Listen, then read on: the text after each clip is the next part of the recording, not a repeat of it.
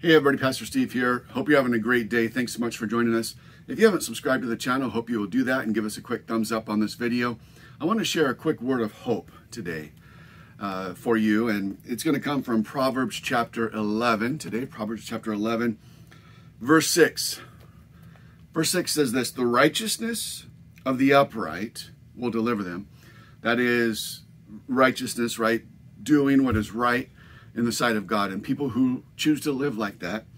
The righteousness of the upright, those who do that, will deliver them, but the unfaithful will be caught by their lust. The unfaithful will be caught by their lust. You know, we live in a time when what's right is called wrong, what's wrong is called right. In fact, a time where we just see a ramping up of people pushing, beyond limits of what historically and biblically and in every morally every way would be considered perverse, right?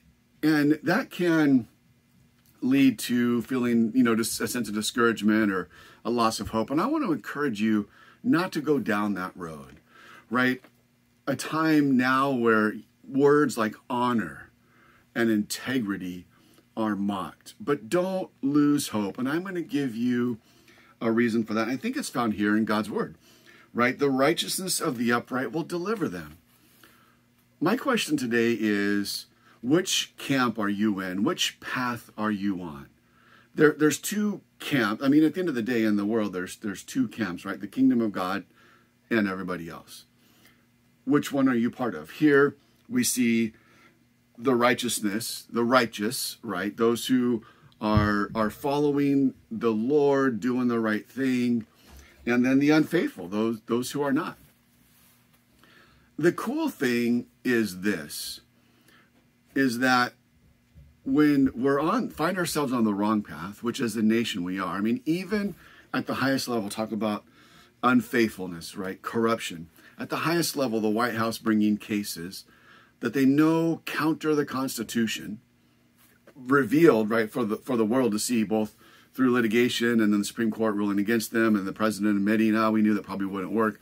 And then now even recently, of course, the chief of staff clearly outlining their deceitful intentions in bringing litigation and promoting, or rather in promoting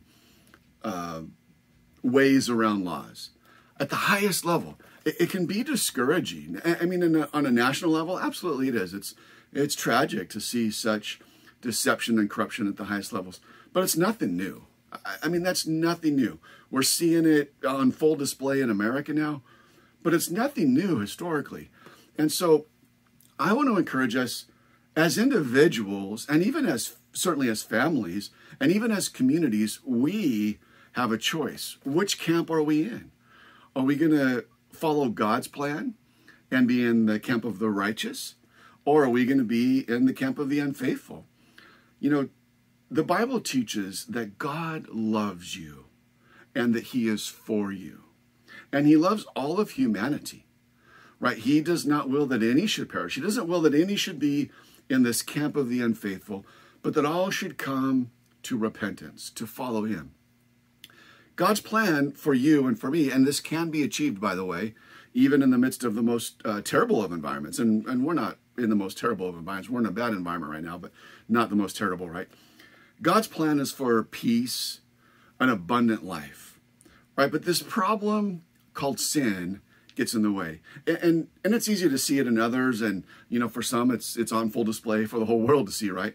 For others of us, it's not on display for the whole world. But we all have this issue with sin. And the solution is the same across humanity, regardless of background, regardless of what anybody's done, or where they've come from, their family, their religious background. The solution is the same, and that is the cross of Jesus Christ. The place where God, the person in whom God came down and met humanity face to face, if you will, right, in the person of Jesus Christ.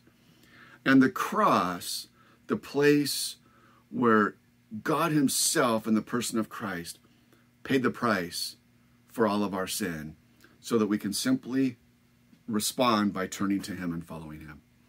I hope that's you today. I hope that describes a decision you've made today. And if not, let me encourage you, do that. There's great hope, right? I do know about the world, right? The Bible talks about that. I don't know about our nation, but I do know about you and me as individuals. God loves you. He is for you.